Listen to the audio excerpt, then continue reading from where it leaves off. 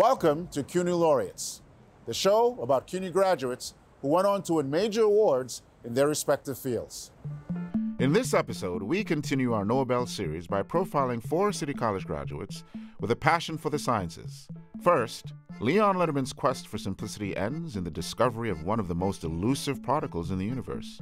From Tylenol to Prozac, we learn how Julius Axelrod's lab accident led to major advances in the pharmaceutical industry. Finally, Jerome Karle and Herbert Hauptman find perfect symmetries both in crystals and beyond.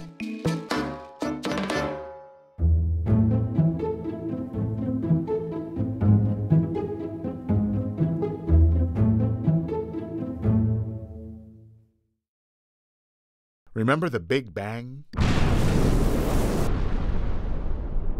Apparently, this violent moment that started 13.5 billion years ago never really ended. In fact, we're still part of it. According to all accumulated knowledge so far, all the matter of the universe that was spewed out in that initial explosion is still being pushed outwards into the big unknown.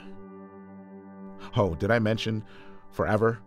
Sounds scary, right? Luckily for us, some scientists believe this process could be reversed if there was a gravitational force strong enough, or in other words, a mass big enough, to pull the universe back together. Yet as far as we know, even if we piled all the known massive objects in the universe together, we wouldn't have nearly enough mass to stop the universe from expanding. But what if we're looking in the wrong place? What if the answer to those massive questions lies in objects so small that they defy even our attempts to classify them as objects? This is the story of a CUNY graduate who became a Nobel laureate and the discovery of muon neutrinos.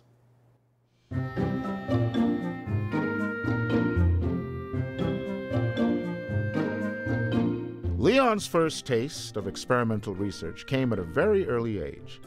His older brother Paul was an experimental scientist extraordinaire of his own design. He was a little wild, and that's why I guess he never finished high school, Leon later said. But he had magic hands, and he loved to rig up a laboratory of various things in the basement of our home and let me help him. It was there in his brother's improvised lab where Leon decided to become a chemist. The experiments Paul and he performed in the basement of their house offered a more predictable, simpler reality, something both of their parents had to fight to achieve.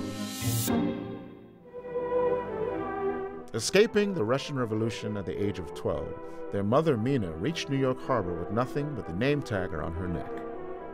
Politically active during the last days of Imperial Russia, their father Morris was quick enough to be one jump ahead of Tsarist police. He later managed to flee his home country and eventually settled in the Bronx.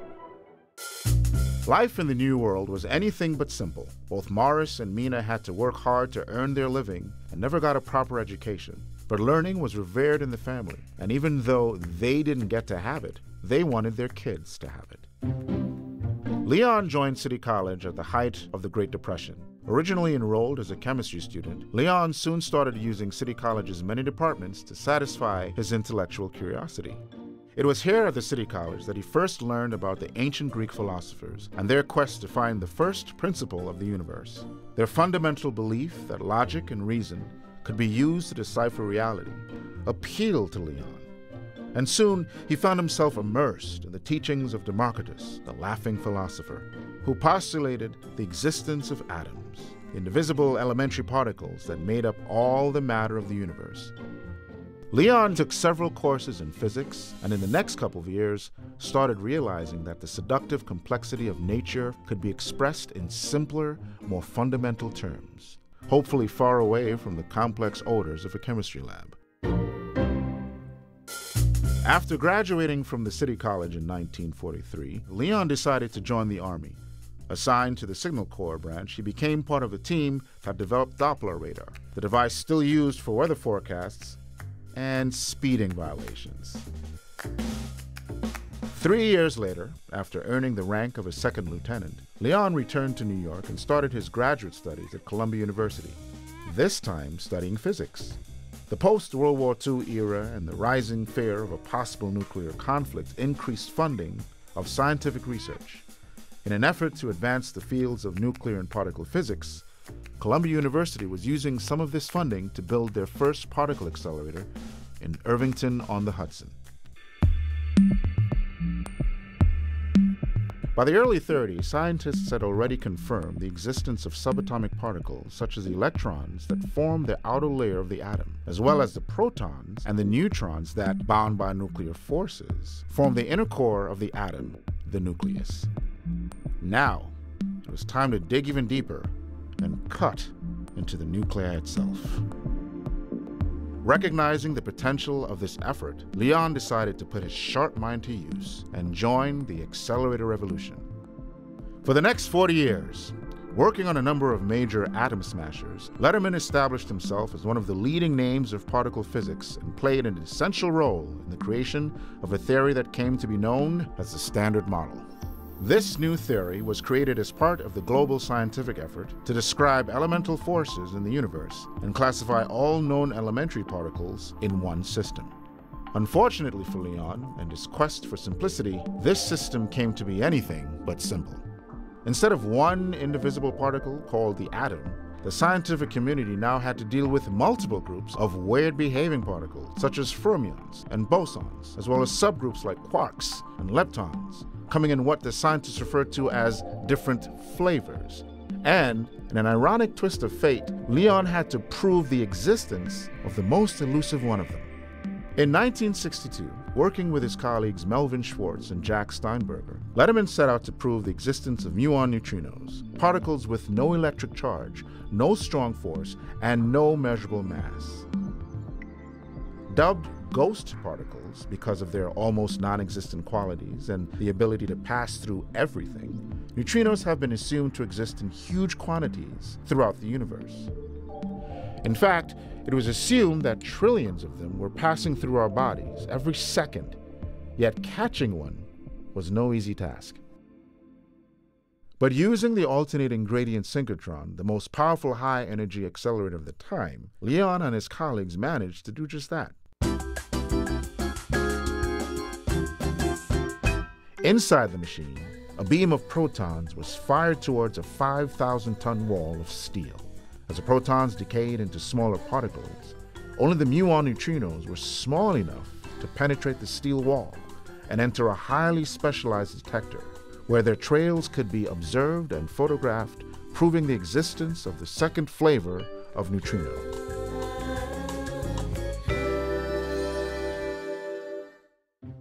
Proving the existence of distinct flavors of neutrinos didn't make the universe any simpler. Yet, just like Democritus's atoms, they did open another chapter in humanity's quest for knowledge.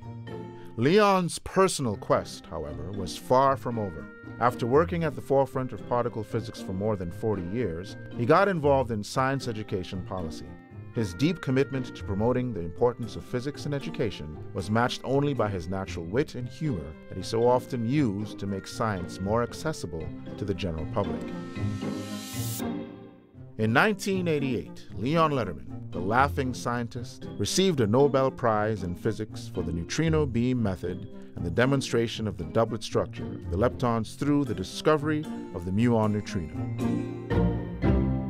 In his book, The God Particle, If the Universe is the Answer, What is the Question?, Leon Lederman gave a humorous yet profound account of the history of science and hinted that the solution to the mysteries of the universe may be closer than we think.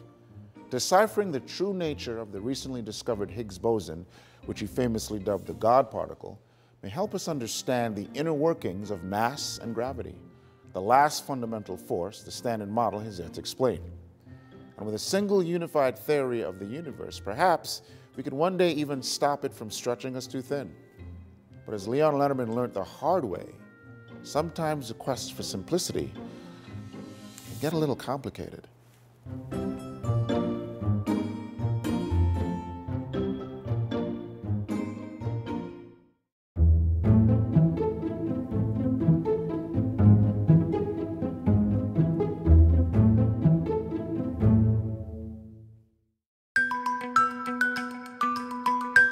The place is New York City. A young lab assistant is working late into the night. He's trying to open a particularly stubborn container of concentrated ammonia when disaster strikes. The pressure inside the bottle sends the ammonia spraying up into his face and his eyes. The caustic liquid burns with pain, and his vision fails him. But inside of him, something else is happening. His body begins to release adrenaline, causing it to enter its fight or flight response.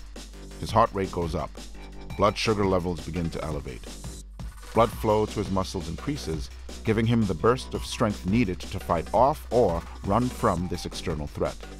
Everything in his body is now working towards a common goal: survival. Of course, this threat is neither human nor animal. There's nothing to fight off, and it's too late to flee. Instead, he is hospitalized in Bellevue, where he eventually recovers. Scarred but alive, he's out of harm's way. But what happened to the adrenaline that was released into his body? The neurotransmitter is no longer pushing his heart rate through the roof or giving him an unnatural burst of strength. Is it gone? And if so, where did it go? This is the story of the CUNY graduate who became a Nobel laureate and the discovery of reuptake.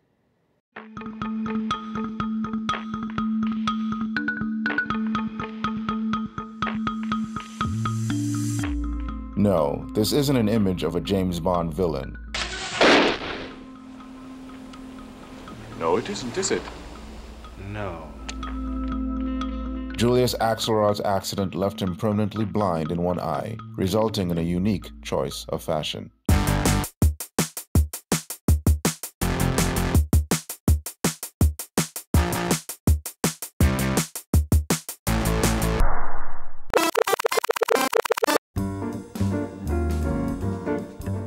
Born in 1912, Julius Axelrod was only 17 when the Great Depression hit New York City.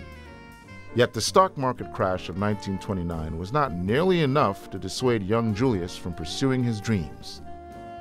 That same year, he decided to try his luck at New York University in the hopes of later attending medical school.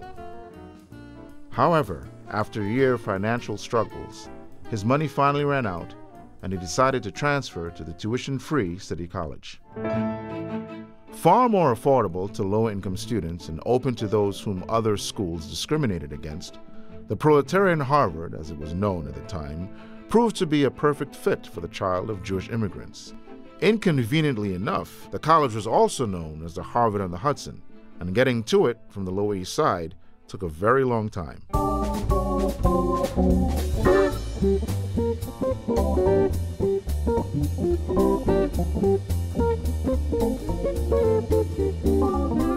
However, young Julius remained positive.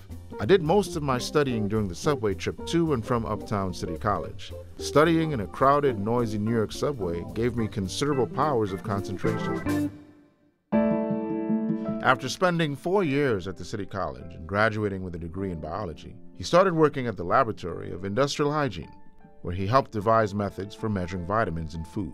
In 1946, after the lab received a grant to perform a study on painkillers, Axelrod was asked to consult Dr. Bernard Brodie about his research on analgesics. The following encounter had a major impact on Axelrod's career. Working in Brodie's laboratory at the Goldwater Memorial Hospital, Axelrod took part in the study of a commonly known analgesic called acetanilide.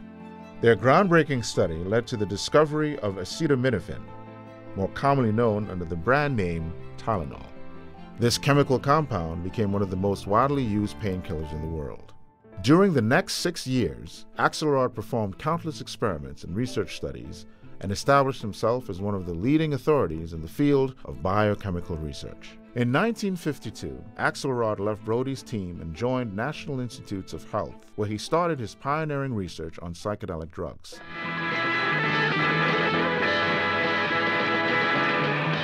It was this dive into the world of mind-altering chemicals that made him take notice when hearing of a theory that schizophrenia could be caused by an abnormal metabolism of epinephrine. Better known as adrenaline, this neurotransmitter has traditionally been studied as the hormone involved in regulating visceral functions of the body. Once released into the bloodstream, the so-called survival hormone acts as a chemical mediator by conveying the nerve impulses to various organs and plays a major role in the fight-or-flight response.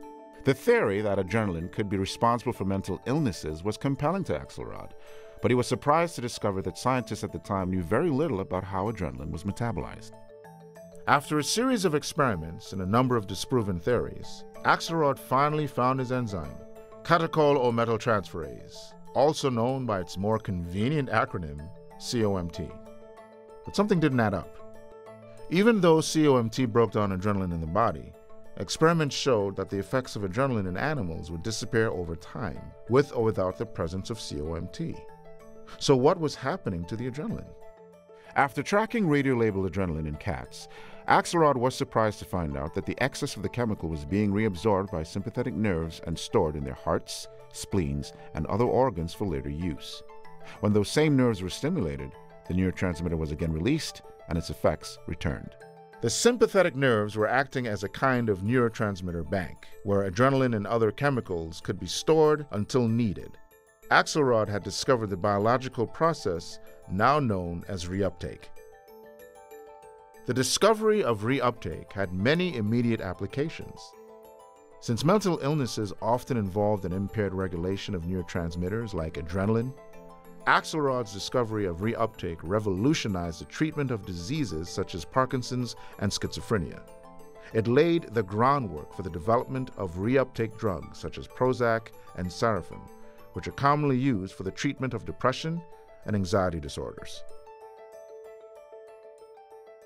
In 1970, Julius Axelrod received a Nobel Prize in Psychology and Medicine for his discoveries concerning the humoral transmitters in the nerve terminals and the mechanism for their storage, release, and inactivation. Back in Bellevue Hospital as a young lab assistant, Julius Axelrod's sympathetic nervous system is reabsorbing the adrenaline his body had released in the accident. As the hormone leaves his bloodstream, his heart rate slows to a normal speed and his breathing relaxes. His body is undergoing the process of reuptake, the discovery of which will earn him his Nobel Prize 30 years later. The adrenaline now sits in wait for the next bout of excitement. And in spite of everything, Julius is eager to get back to his lab, because the next time his heart rate goes up, it may be in the thrill of discovery.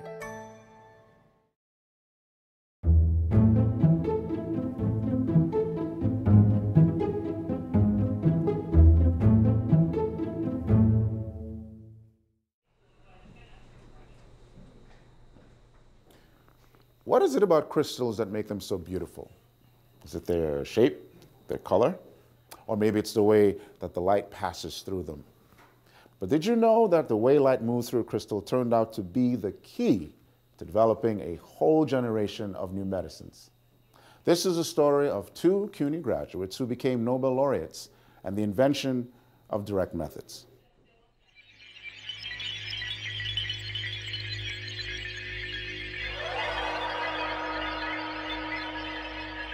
For as long as history records, crystals have always mesmerized us. From the youngest child to the most powerful kings and queens, something about these strange little rocks can get just about anyone's attention. Scientists, too, had their share of interest, wanting to know what exactly makes them unique from other products of nature.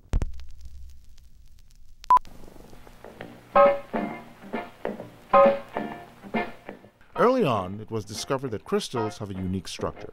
On a microscopic level, the atoms and molecules inside crystals are highly organized, forming what's called a crystal lattice, where multiple identical atomic structures can stack together endlessly, fitting like puzzle pieces. Although some of these patterns were well known, taking precise measurements of the atomic structures within crystals proved difficult. For many years, the beautiful symmetries of crystals remained a mystery to scientists. Jerome Karle and Herbert Hauptman had some symmetries of their own. Both were born in New York City to Jewish immigrants a year apart. Herbert, born in 1917 to a printer and a sales clerk, was a quiet boy who preferred reading to athletic pursuits. When the other boys were out playing baseball, Herbert was at the local library reading philosophy books by Bertrand Russell and math books by Pierre de Fermat, the subject that would become his life's passion. Across the city in Brooklyn, Jerome was not so foreign to sports.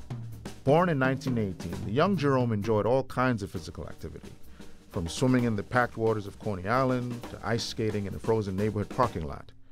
But like Herbert, Jerome also discovered an early fascination with science at the local library, as he pored over books by the physicist and astronomer James Jeans. "To me, it was obvious that there was nothing else to do in this world," he once said. "Somehow or other, I would manage to do something science-related." Fueled by their intellectual pursuits, Herbert and Jerome both progressed rapidly through the public school system, and in 1933, the two enrolled at the City College of New York at the ages of 16 and 15. Although their paths came close, it wasn't yet their time to meet. Unbeknownst to one another, Jerome and Herbert both thrived at City College, and the two graduated in 1937. Jerome began studying for his Ph.D. in chemistry at the University of Michigan, where his life was about to move in an exciting new direction. On the first day of his physical chemistry lab, Jerome arrived early and began conducting experiments before class. The student assigned to sit next to him soon appeared, asking how he got in and said it before anybody else. An argument followed, and the two lab mates stopped speaking for several days. After some time, however, chemistry prevailed, and in 1942, 2 years after their contentious introduction, Jerome Karle and Isabella Lugowski were married. Herbert, meanwhile, continued his love affair with mathematics at Columbia University, where he received his master's degree. When World War II began, he joined the Navy and hastily trained as a weather forecaster and fire marshal in the Pacific Theater. It was a difficult time for Herbert, faced with the destruction of war and nearly losing his life on multiple occasions fighting fires. Herbert grabbed a few precious moments of solace every evening by studying a calculus textbook he had brought from home. Away from the front line, Jerome and Isabella also had their part to play in the war. In 1943, the husband and wife team joined the Manhattan Project, where they worked on isolating and extracting plutonium for the world's first atomic bomb.